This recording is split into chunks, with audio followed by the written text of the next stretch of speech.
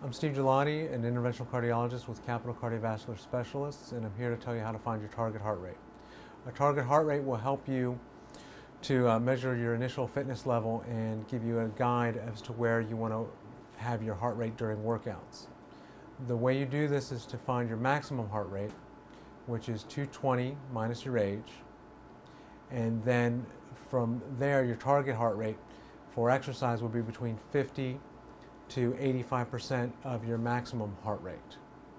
Most people for fat burning will choose a heart rate of 65% of their maximum predicted heart rate, and more vigorous activity will be higher towards 85%. A good rule of thumb is when you're exercising, if you can have a conversation without breathing too hard, you're probably exercising just at the right amount. If you are finding that can't talk and having to stop frequently to breathe, you're probably exercising too hard.